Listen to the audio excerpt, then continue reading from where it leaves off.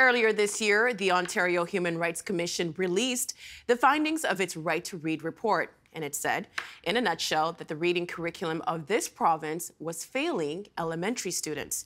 That's already prompted an overhaul from the Ministry of Education. With us to understand what they found and what's needed to turn things around in Vaughan, Ontario, Patricia Daguerre, Chief Commissioner of the Ontario Human Rights Commission. In Halifax, Nova Scotia, Jimmy Metzala, professor and the Gail and Stephen Jaroslawski Chair in Learning Disabilities at Mount St. Vincent University, Nova Scotia, who worked with the Ontario Human Rights Commission on their investigation. And in Grand Bend, Ontario, Katie Hewitt, special education teacher for kindergarten to grade 8 students. Welcome to you all. Thank you. Thank you for having us. And just before we start, in the interest of full disclosure, let me remind people that TVO is a provider of the province's distance and online learning through the ILC. The Independent Learning Centre has been a distance learning partner with the Ministry of Education for almost 100 years. Patricia, I wanted to start with you. Why did the Ontario Human Rights Commission launch a public inquiry into Ontario's language curriculum? Thank you for that question. It's a very great place to start. Most of Ontario students, as you know, are enrolled in public school education, in the public school education system. And education is one of the Commission's strategic priorities. And so for the last 20 years, we have worked on accessible education. A critical point was in 2012 when the Supreme Court of Canada handed down the landmark decision called Moore versus British Columbia. And the unanimous court held that education, including learning to read, is a human right. And so as you know, the Ontario Human Rights Commission intervened in that case. And it continued to work in this area. For example, in 2018, the Commission released an updated policy on accessible education for students with disabilities, with recommendations for improving education outcome for students with disabilities. But we continue to hear louder concerns from students and parents in the Ontario public education system, particularly regarding the largest special education exceptionality, and that is learning disability, and especially reading disability. And so we have the power under the code to conduct an inquiry. And so in October 3, 2019, we launched this inquiry. The evidence-based inquiry was to see the extent to which the right to read was being fulfilled in Ontario. And some of the concerns, if you'd like me to go into them, was that more than a quarter of grade 3 students and more than a half of grade 3 students with special education needs were not meeting the provincial standard in reading. And the data evinced those students from other disadvantaged groups, including students from the Indigenous, Black, and other racialized communities, students from lower socioeconomic communities, and students who are multilingual are also more likely to fall behind. And Patricia, some of the points that you've brought up, we're going to get into as we continue with the conversation. But Katie, you took a really unique approach in spreading the awareness around this inquiry. You took to social media. How come? You know what? It was actually a fluke. I went home after, a day at school where I had kind of seen what Patricia is talking about. And I spoke from the heart. Back in October 2019, a colleague of mine had sent me the survey. And as I was doing the questions, it dawned on me that, I think my concerns that I've had, I think other people might feel that way too. Teaching is a very isolated job, and it can be a very insecure job. And we're always reflecting on how we're presenting material and how we're teaching. And we want to make sure that we're giving kids material that will work for them. Working with students is my passion, and it really weighs on me that I play a role in teaching them the development of functional foundational literacy skills, right? And I want them all to leave me or leave the school in grade 8 with these functional skills so that they can have a fulfilling future. And I want to do right by my students. So the right to read was not a conversation that we were necessarily having. And as I was scrolling on Twitter, because I love social media, I saw the results a couple months after they were actually released. And I was really frustrated that, you know, we weren't having the dialogue online, or that we weren't having the dialogue in the staff room. And how come I'm hearing about this on Twitter? So I spoke from my heart. I was passionate about it on Twitter, or on TikTok, sorry. And the response was wild. Obviously, other people, parents, students, teachers, graduates were sharing these same concerns. So I really appreciated that that public inquiry happened, and that we were able to hear from teachers and hear from the people, the students, that it was really affecting. And Jamie, we've heard from Patricia about some of the gaps and Katie's need to get this information out to people, because I think we can all agree that the reason we're all sitting here is because we had access to an education. And right now, Ontario's curriculum employs a whole language philosophy. What does that mean, Jamie?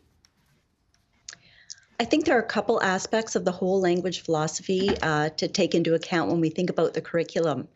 And the first one is the idea that reading develops naturally, much like when children learn to speak. So the notion is that if we immerse children in listening to books as well as reading books, they will learn to read. I think another important aspect is the idea that even skilled readers, out of the whole language kind of philosophy, the belief is that skilled readers really, what drives our reading is our oral language competence and our knowledge. And we really just have to sample the print on the page. The words aren't as primary drivers. And so what that does is it led to a curriculum that really focuses on teaching children within what we call a 3 cueing system approach to reading. What is that?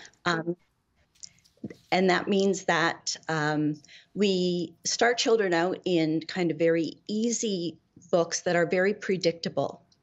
And we teach them how to use context to predict what words they're seeing in the printed books. And so we might, we teach them to use their knowledge of the story, to look at the pictures, to predict what words are coming next. We also teach them to use their knowledge of sentence structures. Would it be more likely that it's a verb or a noun? And another cue that is taught are the printed letters. But in this approach, we teach them maybe to look at and know the sounds of the first letter and then predict the word. So that's kind of the approach of the Ontario curriculum and many curriculums across Canada at the current time. And Jamie just walked us through what the whole language philosophy is and the 3 cueing system. In your experience, is the whole language approach effective for some students? It is. It's effective for some students. I think with the language curriculum, the way that it is, yes, it is effective for many kids, except there are strategies that are evidence-based, teaching strategies that work for all kids. And so, you know, let's use those tools versus these tools. And, you know, in education, the pendulum swings a lot and things come around and go away a lot. And I don't think that, you know, there's not a place for whole language, but I really think that we've moved away from those phonics and the phonemic awareness and the word reading and decoding that make reading accessible and equitable to all. And do you think that students are moved along in the system too early? And yes, you know, when we talk about special education, and we often talk about individualized education programs, and those are for students that would have a learning disability or on their way to being identified as having a learning disability or many other identifications. And what we as teachers do for those students is we put in place accommodations. But accommodations are really just teaching strategies that are good for all students. They're just good teaching practices. They're supposed to act as bridges while we fill in the different gaps. But I think what's happened, and again, I'm not speaking, I'm not representing the union, I'm not representing my board, I'm just speaking from my own experience. What sometimes happens is that we forget to go back and teach the gaps. I think it's really important to hear from your experience because you're going through it. Patricia, I wanted to bring back the report, Right to Read. What did the co-authors hear from the teachers, parents, and students that were being interviewed about the consequences of the poor language curriculum? Just by way of brief background, in our inquiry, which included hearing from numerous experts, community organizations, more than 1,400 parents and students, and nearly 1,800 educators, separate surveys online. In fact, there were two. The prevalence of the assumption is that children are expected to learn to read, as the other speaker was mentioning, in a particular way. But when students have difficulty learning to read, their confidence can be shaken. They have low academic abilities and low self-esteem, and lead to significant mental health concerns. So many students describe that they themselves felt stupid because they couldn't read, or even though reading disabilities have nothing to do with intelligence. Many students and their parents told the inquiry about depression, anxiety, school avoidance, acting out, being bullied or being victimized, self-harming. The list of challenges, if they do not teach the children properly, are legion. Students who do not develop early reading skills struggle with reading comprehension, as we know, and are more likely to struggle with subjects at school. And they found that they are more likely to drop out, less likely to go to post-secondary education.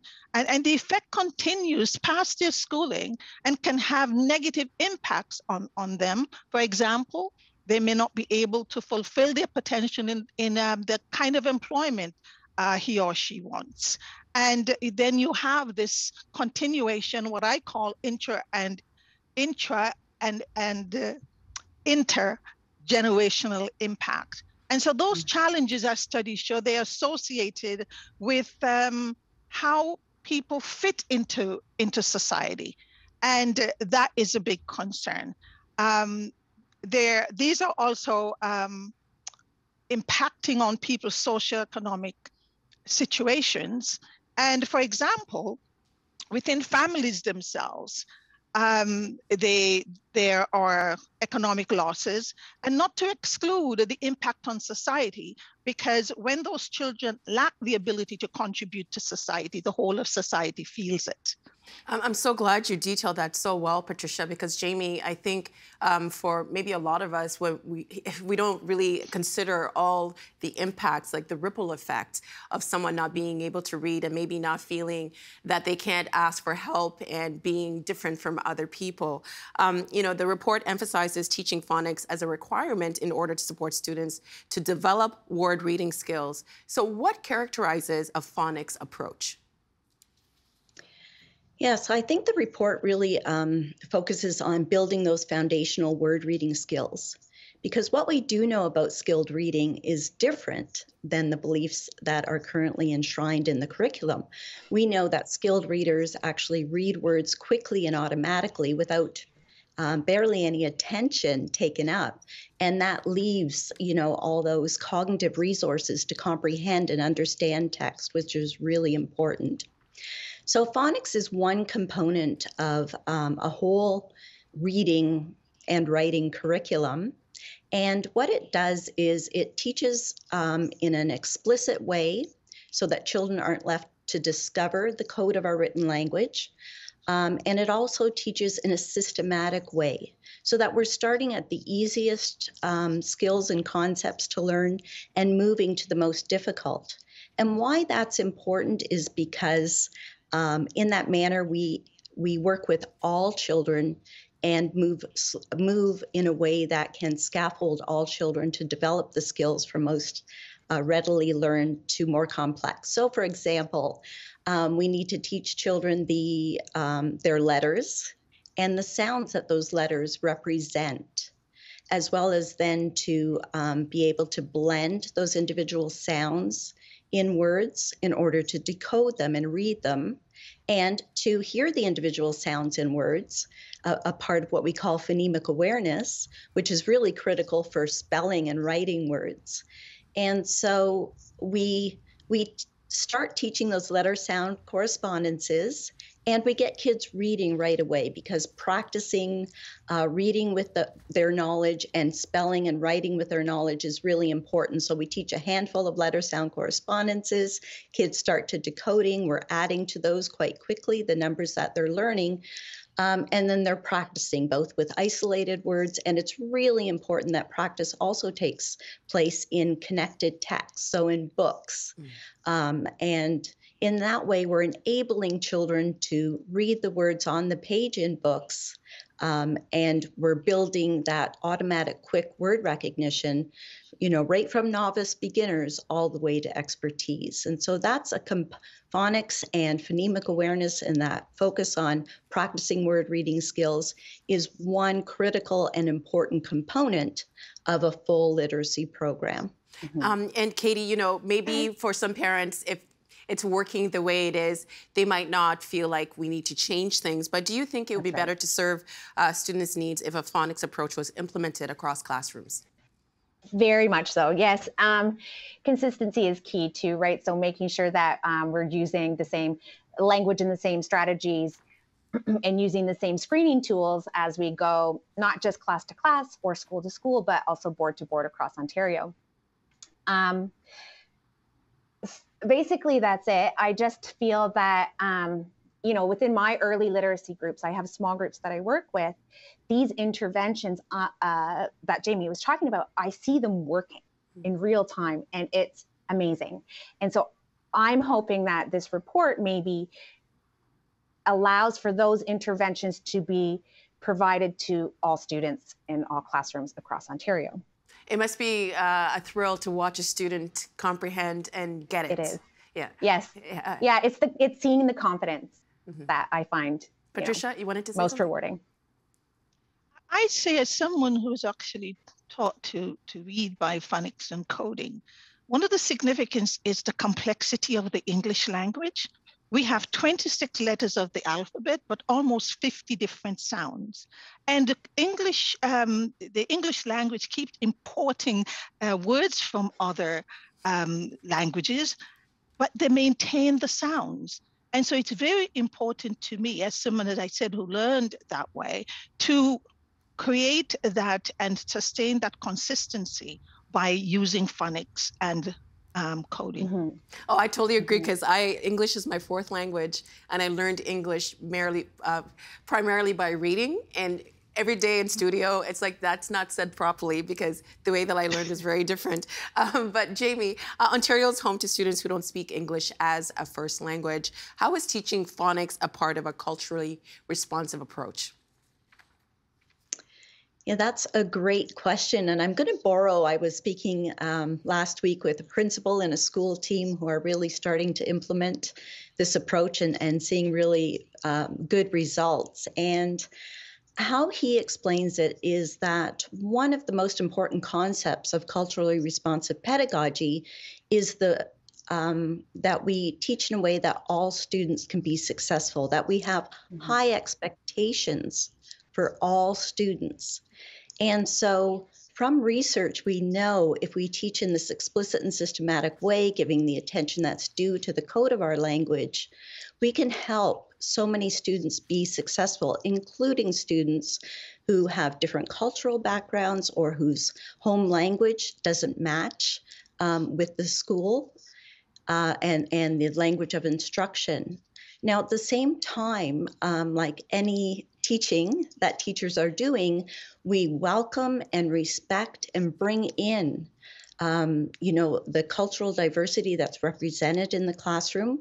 And for linguistically diverse classrooms, we can really make bridges. The more we know about the student's first language and what sounds it shares with the language of instruction, so we can both respect and welcome that first language in the classroom to the extent that we are able, and as well to make bridges into the language of instruction. So always with respect and with recognizing the strengths. Many students have strengths in their first language that aren't yet seen in the language of instruction, and we want to make sure that these competencies in the language of instruction are also built. So I think high expectations for all students and teaching in a manner that is going to reach most all students is really important. And Patricia, the goal, just to echo what Jamie is saying, is to reach all students.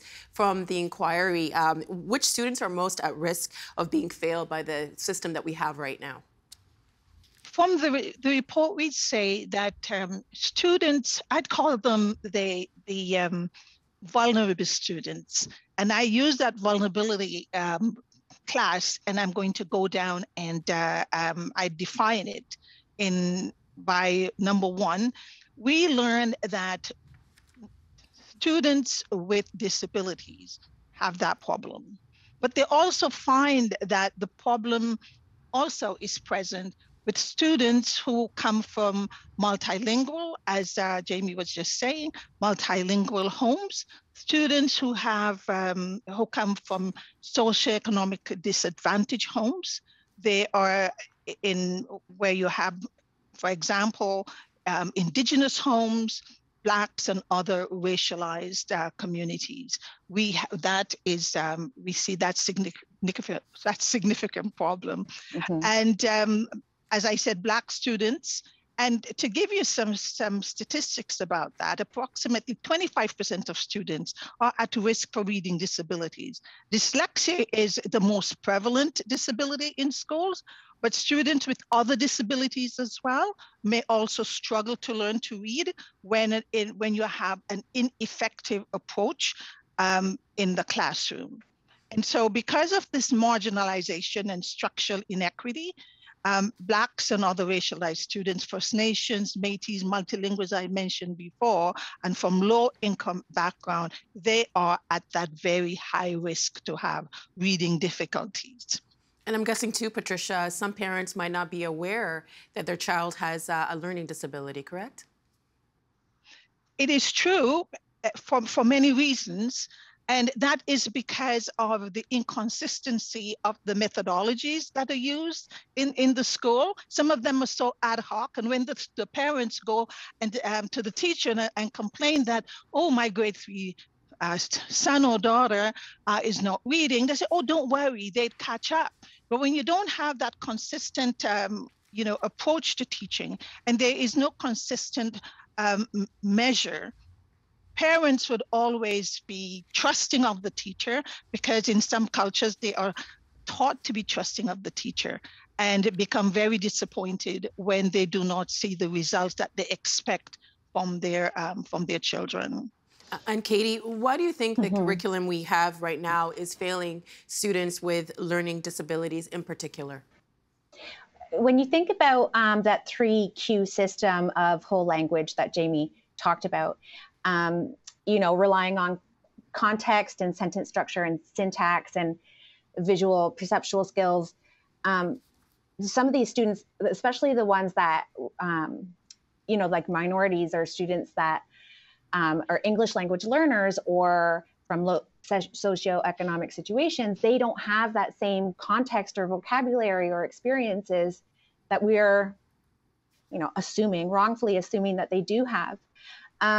And so I just think that it does a disservice to our kids that may potentially have learning disabilities, because we don't know how to specifically target them. And without that, psychoeducational assessment that gives us the recommendations and dives into a student's strengths and needs, sorry, Patricia, you used the word ad hoc. Yeah, we're just kind of trying our best and hoping it works. And in the meantime, the children struggles, and then it kind of just becomes this domino effect. Jamie, why did Ontario move away from the phonics approach if it's the best strategy across the board? I'm not sure I can speak to that exactly, because I wasn't, part of that decision making. Or yes. I think there really was this belief in the way that reading develops differently. And we've learned a lot more about phonics. It's not just bringing back phonics. It's teaching in different ways. Really, it's teaching the complexity layers of the language, because we do have the sound symbol associations. We also have morphology. We know now that children who can often struggle to hear the individual sounds within words. So we now know to target that. And I would say that when we teach in this manner, what we're trying to do is prevent reading failure. So if we teach this way in grade kindergarten and grade 1 and 2, we're trying to prevent most children from developing reading difficulties, which become, diagnosed as reading disabilities and dyslexia. So there will be, a segment, and it will be small when we can teach in this way, who will have dyslexia, and we'll have to make sure that we continue to meet their needs.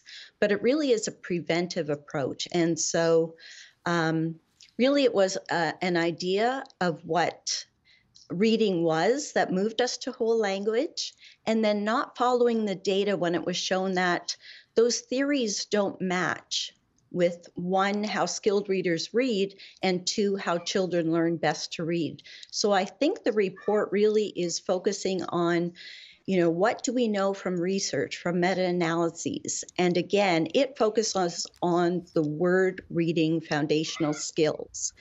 However, many times in the report, it also states that there are other components of literacy that we need to also focus on. We need to think about, from the research, what works best for those as well, whether it be oral language and vocabulary, syntax, knowledge, what works best. And let's put those together to create a whole literacy curriculum as well as writing instruction.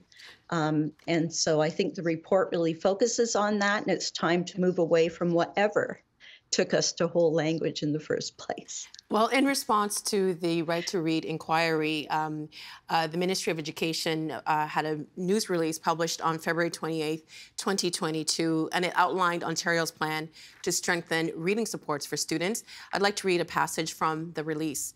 The ministry had this to say: as an immediate first step and in response to the recommendations of the OHRC's report, Ontario is making a $25 million investment in evidence-based reading intervention programs and professional assessments to support learning recovery and enable school boards to immediately begin meeting the needs of struggling readers. Funding is being made available for this school year and will carry through into the 2022-2023 school year. Patricia, is the ministry doing enough to address the report's recommendations? I'd give context. During the inquiry, we began to call on government and education partners to make substantive changes. And as you just mentioned, within an hour of the release of the report, the Ministry of Education announced that it will be revising its language curriculum in English and French to align with scientific evidence-based approaches that emphasize direct and systemic introduction. And that was going to take place as early as September 2023. And collaborating with partners, including faculties on teacher training, and that is really critical. It's not to say that the teachers are not dedicated, but if they're not trained to teach, that can be a problem. So that was a great response. And so there was this pledge to do further investment for evidence-based reading intervention programs and professional assessment. And you can, for listeners, you can go on the Ontario Human Rights website for a broader based question response to the Right to Read report. And the Ministry of Education response to our recommendations also include aligning the elementary and English language curricula with science and evidence-based approach that emphasize direct and systemic instructions. And I just want to say, though, that to the sufficiency of their response, we are unable to give comment on that, but what we can tell you that there was a collaborative approach during the inquiry, and we will continue to engage in that collaboration. And we will continue to call on the ministry to upgrade their kindergarten programs. And we will continue to work with the ministry and other partners and stakeholders collaboratively to ensure that every child realize their right to read. I believe this inquiry is a clarion call to our education system, and it goes beyond Ontario, and it has been praised by its counterparts all over the world, including the United States. And it has been hailed as a groundbreaking work in education.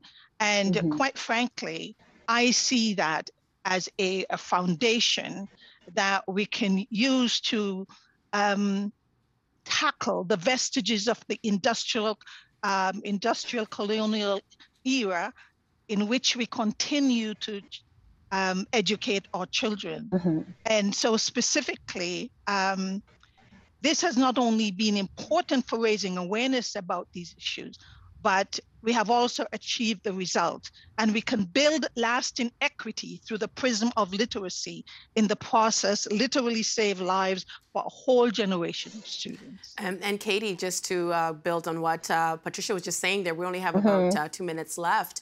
But I imagine, you know, once we have these kind of reports, and then there's probably a period of time before things are implemented or taken to the next step. Do you worry that during this time, more students will be, maybe might fall through the gaps? It's hard to generalize that. I think that there are some very passionate educators out there that are deeply involved in the outcome of this right to read, and they're going to put their hearts and souls into, you know, making sure that doesn't happen. But you can't guarantee that for everybody.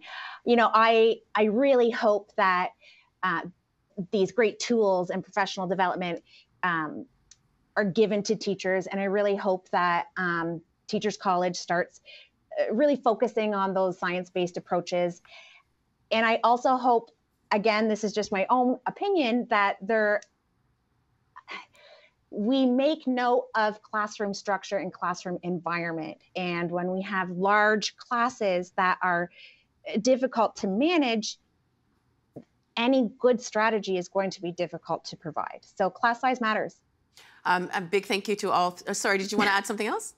No, that's it. Okay. Yeah. Thank you so much to all of you for taking some time with us, because I think this is such an informative conversation, because I think for a lot of parents, there's those struggles where your child is not learning the way you're told that they should be learning. And so this has opened up that conversation. Thank you so much for your time. We really do appreciate it. Thank you so much. Thank you so much for bringing this to the attention of the people of Ontario. They need to hear it. The Agenda with Steve Paikin is made possible through generous philanthropic contributions from viewers like you. Thank you for supporting TVO's journalism.